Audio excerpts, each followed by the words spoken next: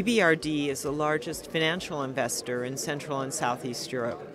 I'm very pleased to be here today to talk about the Pan-Baltic Capital Markets Union, on which we've been working with the ministries of finance from the three Baltic countries.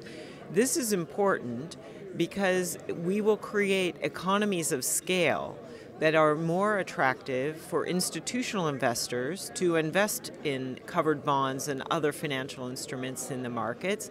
And there are also benefits for the issuers who will find that their prices should be better because they're attracting a wider, more liquid pool of capital to the region for the financial instruments. So we're very excited about the interest in this. In Estonia, the law has already been passed on covered bonds. In Lithuania, it will be passed this year. And in Latvia, we are well on our way with a draft that we hope will be implemented early next year.